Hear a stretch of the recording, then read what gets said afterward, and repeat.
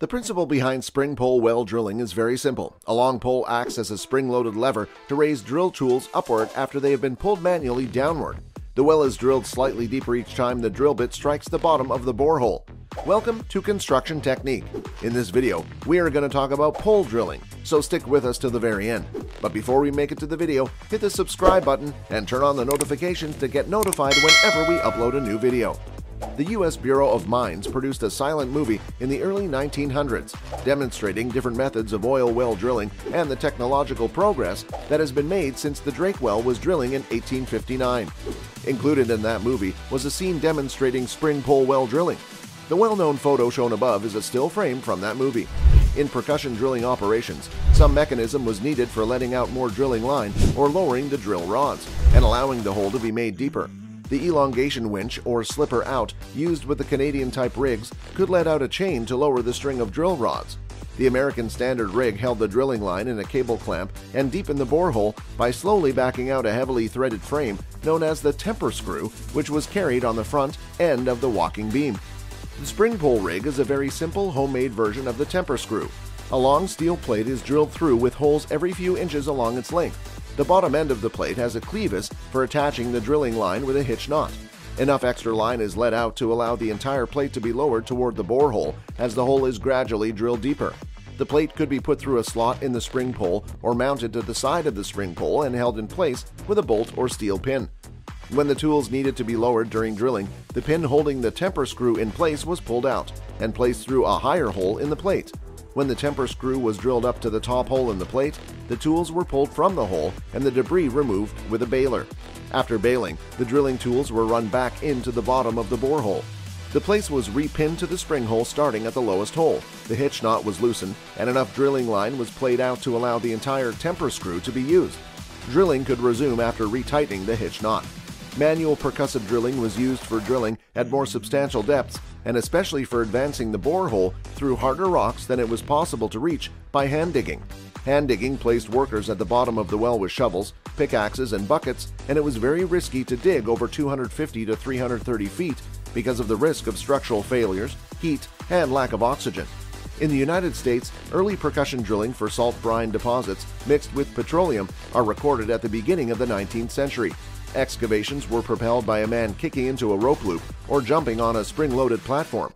Through this movement, bamboo or wood rods attached on the lower side of a chisel-like cast iron drill bit, the cutting tool, were raised and dropped on the solid rock. Progress was slow depending on the hardness of the rock. A day's drilling might have advanced the borehole a foot. Despite that, this system called spring pole dominated petroleum finding in North America until the late 1850s. The shift from salt to petroleum happened largely because the spring pole technology was so well diffused and rooted. The practice of drilling became a profession composed of full-time and skilled drillers, and the early petroleum harvesting and distillation industry begun from these salt wells that were contaminated with petroleum. In the States, the transfer of salt drilling technologies to a petroleum landmark region was the Kanawha Valley. In a wider geographical context, it is possible to localize the petroleum to salt paradigm in the Appalachian region, particularly in West Virginia and western Pennsylvania, and to a lesser extent in northwest Ohio and southern Ontario. The early records about the spring pole used in salt finding with contamination of oil reports approximately 2.5-inch diameter percussion bits attached to a spring pole by a rope, which stabbed up and down in the soil. The completion of a well was implemented by using a wood casing, hollow trunk, into the hole to prevent loss of mineral rising in the borehole. The spring pole rig consisted of a tough, springy young log 40 to 50 feet long, anchored at an angle to a firm locking base made of stones and ropes called a dead man. The tip of the log was above the hole, and the drilling tools were suspended by a rope from the tip of the log. Other ropes were attached to the tip of the pole, and when the well drillers pulled down on these ropes, the drilling tools fell into the hole. When they released the rope, the spring of the pole lifted the tools. The spring pole generally was anchored at an angle of about 30 degrees, but sometimes it was placed in an almost horizontal position. Originally, the workmen pulled it down on hand ropes attached to the pole, but they soon used stirrup loops on the ropes and kicked it down. During its lifespan, the basic mechanic principle of the spring pole remained the same, but various changes were made in its mode of operation. For example, the bit chisel used for percussive drilling took the form of an auger used to implement a rotation system by means of the drilling string, the cable often made by manila hemp rope used in place of the wooden rods. The rotation motion was affected by hand twisting of the iron wood rods or rope. Another advancement in the spring pole technology was the devising of the teeter-totter platform with one end of the platform suspended by ropes from the spring pole. By shifting their stance back and forth, the workmen used the teetering platform to operate the spring pole. Various methods of attaching winches and cables to lift the tools were also conceived. Throughout the years, the spring pole was also used together with the steel drilling bit, the drive pipe, and even the early packer, an artifact used to shut off unwanted flow of fluid into the well. In the 1830s, drilling apparatuses using spring poles could be said to be portable in the sense that the spring pole and its impediments could be disassembled and re-erected at a new site. Heavy metal and hardwood tools were difficult to carry just by means of human and animal labor into inaccessible lands, often not crossed by real roads. The spring pole system also found use in some petroleum fields in Romania. The rod was balanced on a Samson post resembling the T-shape of a walking beam. At the top of the rod, the worker kicked down the drill string, rope or chain, and the chisel. The bottom of the rod used a stone to counterbalance the kicking of the worker and secured to the dead man with a rope. The rope was long enough to allow the oscillatory motion of the rod. At the end of the run, the recoil imposed by the rope facilitated the ascension of the chisel. This calculated use of counterweights allowed the spring pole to be operated by just a single worker.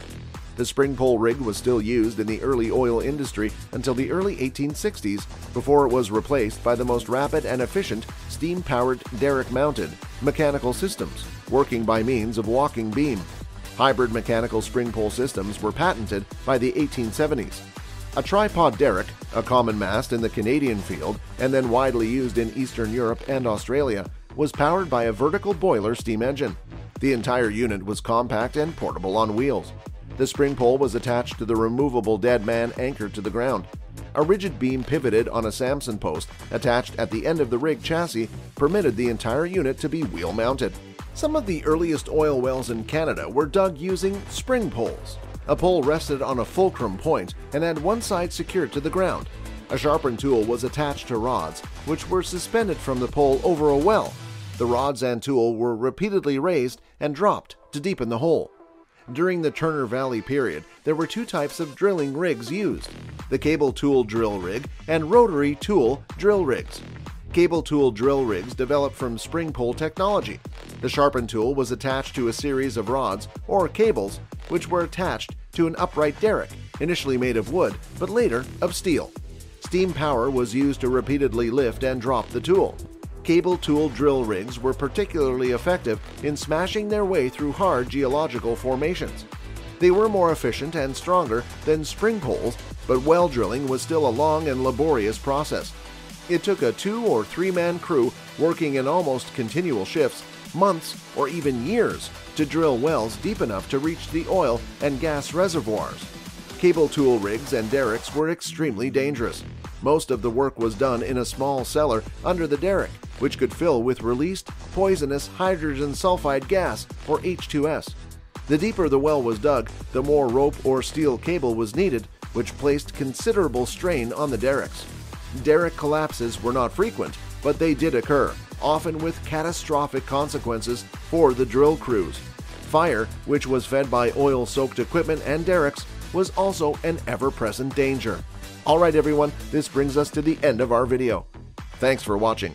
More interesting videos are coming, and if you don't want to miss out any of our videos, then smash the subscribe button and hit the bell icon so that you will always be updated.